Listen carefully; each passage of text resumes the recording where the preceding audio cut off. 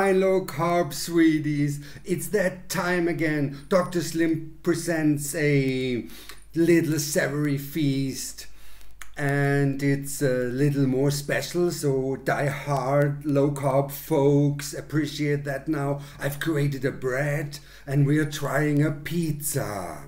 And all in under 5 carbohydrates per 100 gram, and of course with some calories, as you can see. A whole battery of flours is built up, which we unfortunately need because you have to invest, because it's a completely new way of baking.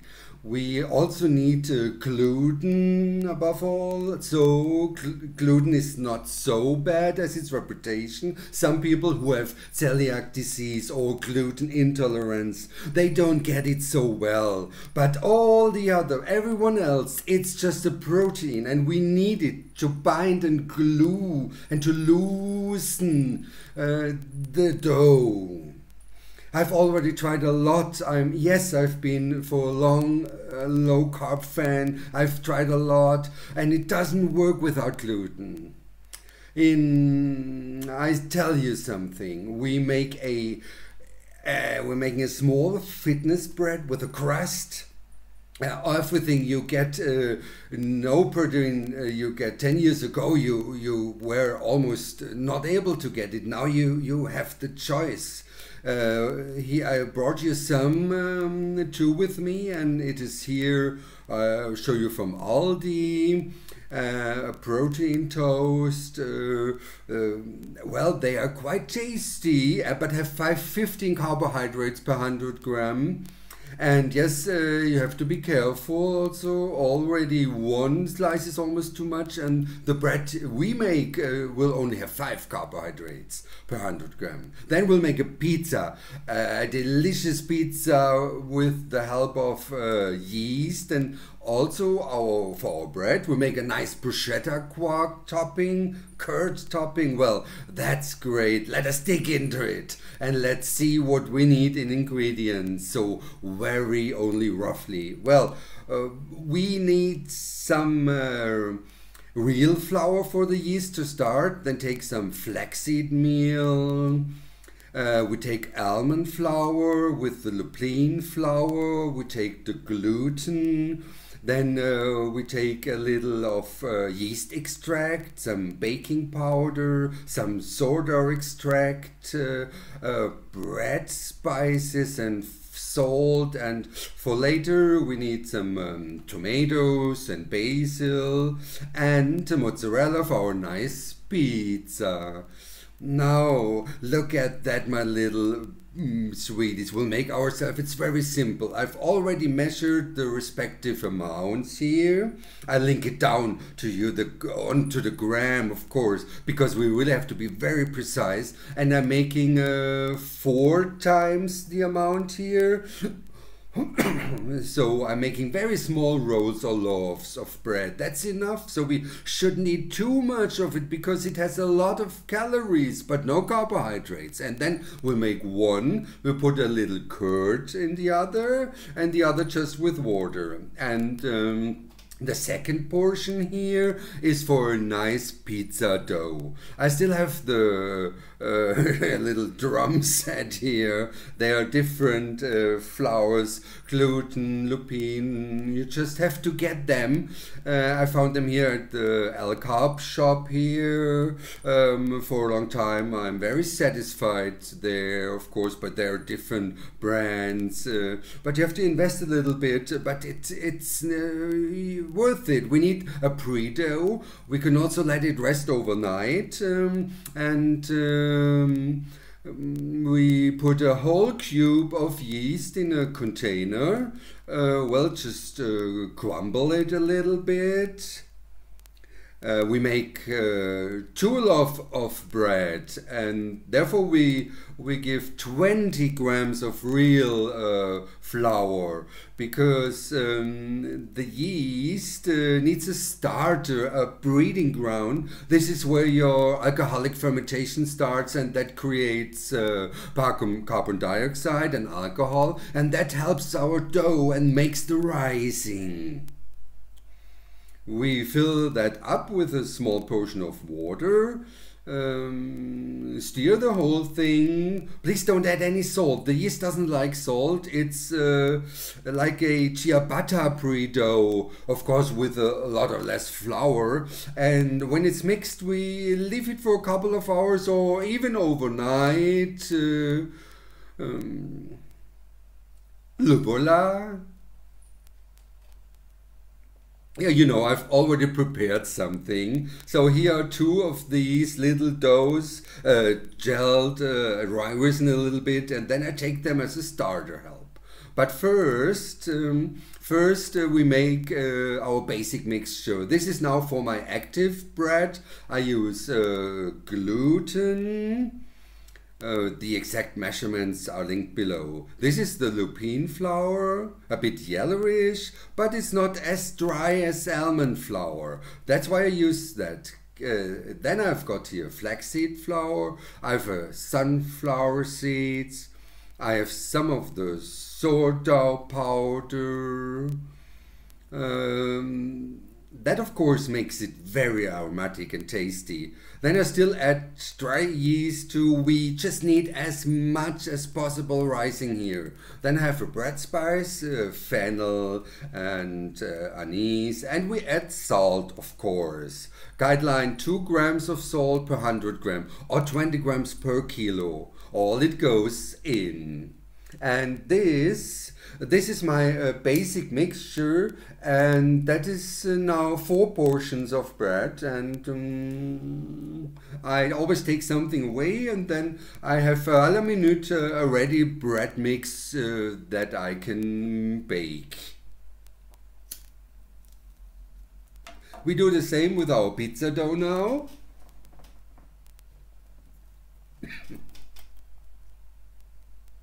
We have almond flour and also the lupine flour again. Then I've got the gluten here.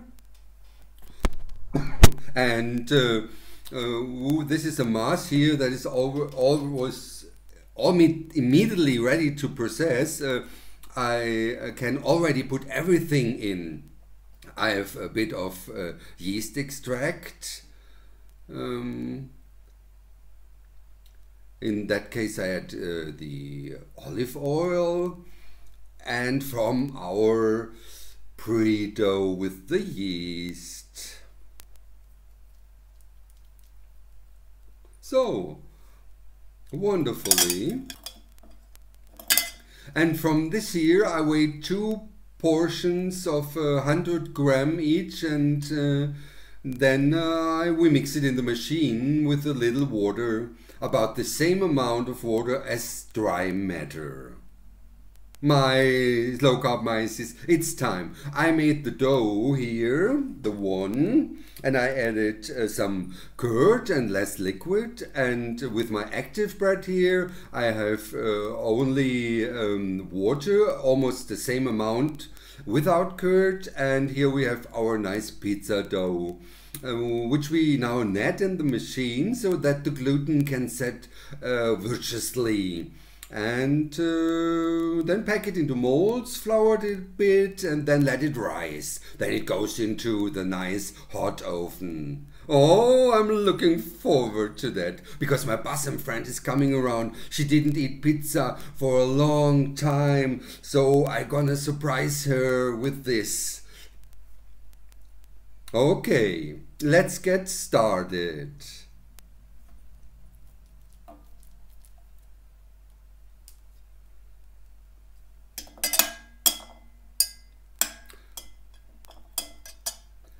Let the machine work for at least 8 minutes until the gluten protein has formed.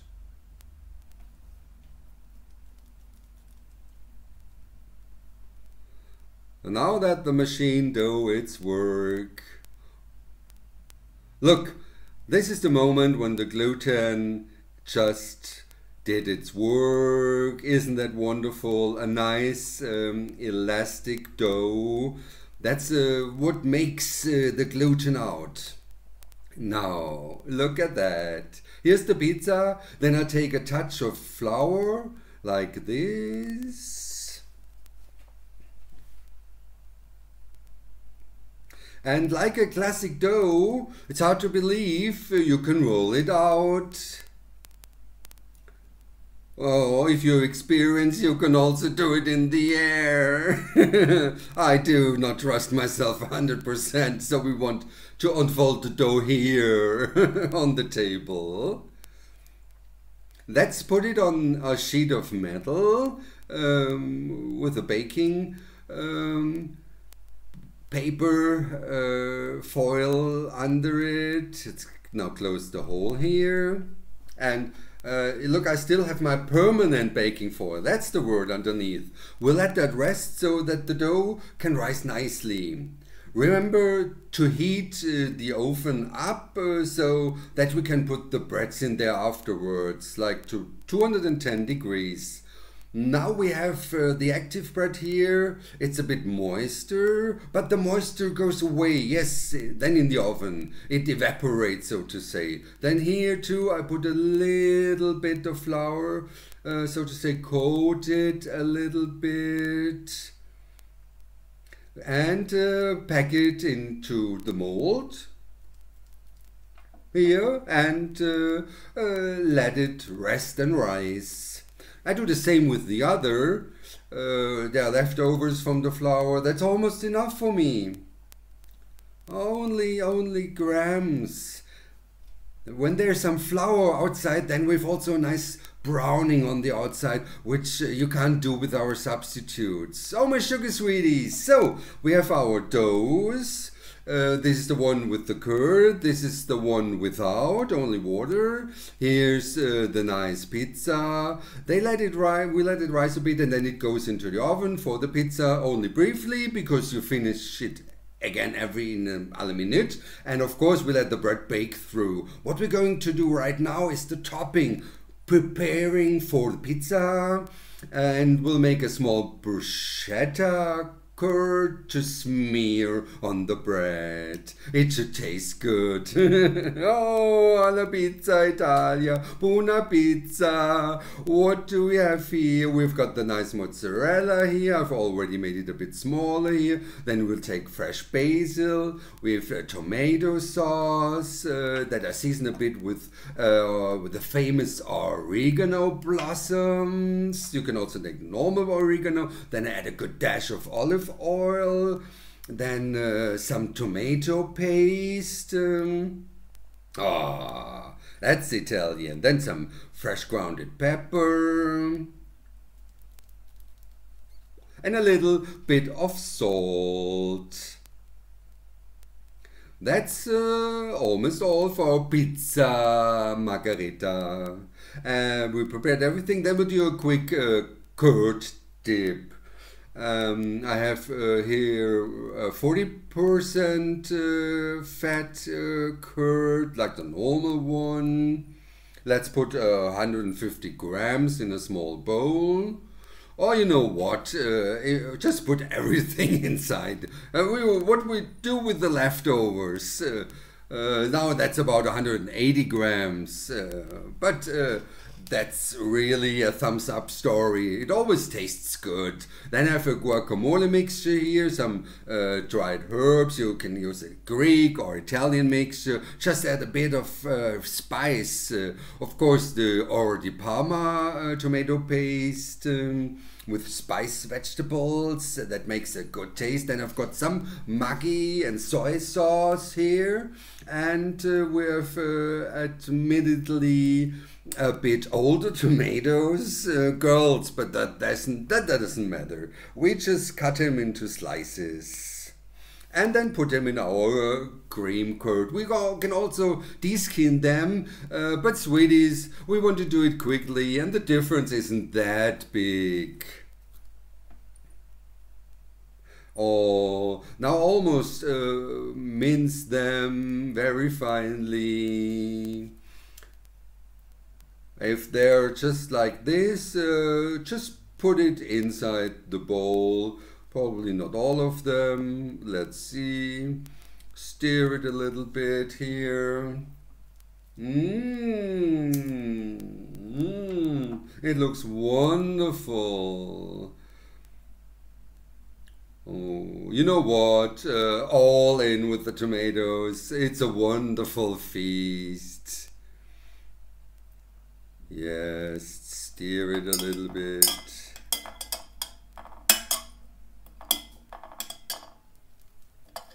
Voila, the dip is ready. Our pizza topping thing is ready. Then we put our bread in the oven, and then it can be crunched afterwards. My lovely ones, it's time again. I caught my bosom friend with a lasso, and our homemade bread is out of the oven. That smells wonderful. A little bit of flaxseed, a little bit of almond. Really great. Also put these other breads here that you can buy, but there's a difference. Again, clearly 15 carbohydrates per 100 grams, and here 5. Oh, so, and now our pizza, our bella pizza. Let's cover it briefly.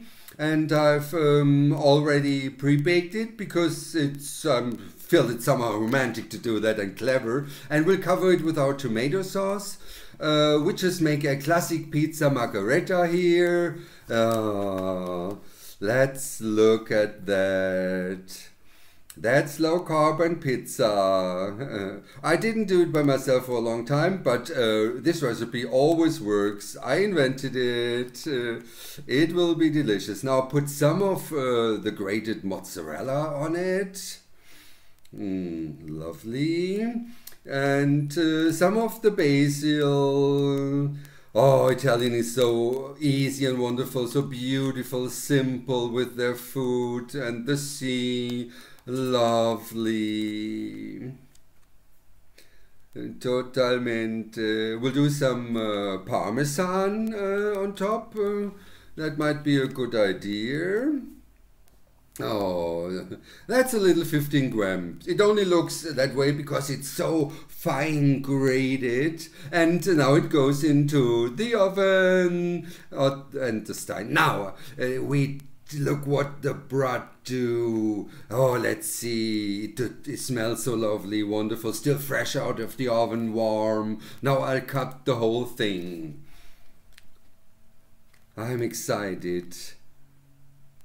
Oh, it's easy to cut. Look. Oh. Look, that's great, and such a great crust. Yes, that's really tasty. Now I've extra prepared something, maybe I've already seen it. I bought the whole range of vegan or vegetarian spreads and cold cuts. Also one that isn't vegetarian, and there's this great curd that we've already prepared here for you again. And we will also taste it. And what else do we have? Excuse me. Oh, I've already prepared something that will blow your mind. Well, look. Look.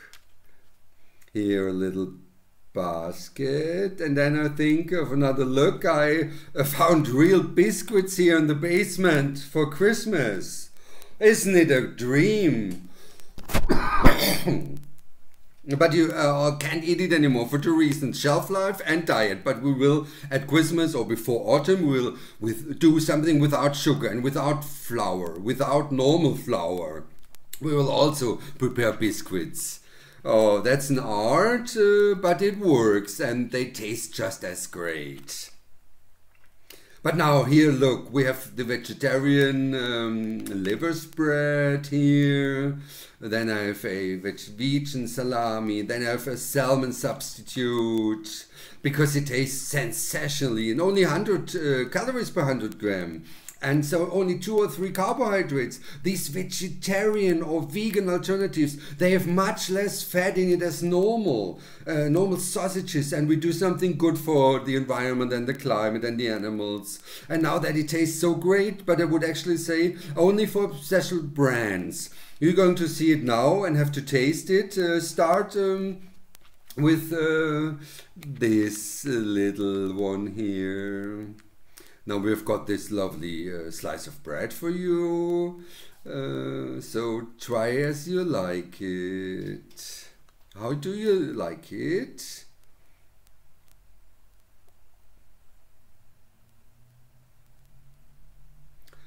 Well, now in quick succession, let's try it. This bread, it tastes like normal bread with a lovely crunchy crust. You can't get it in stores, you know. You can buy such low-carb breads, but they have no crust and they have a lot more carbohydrates than this one here. It tastes super.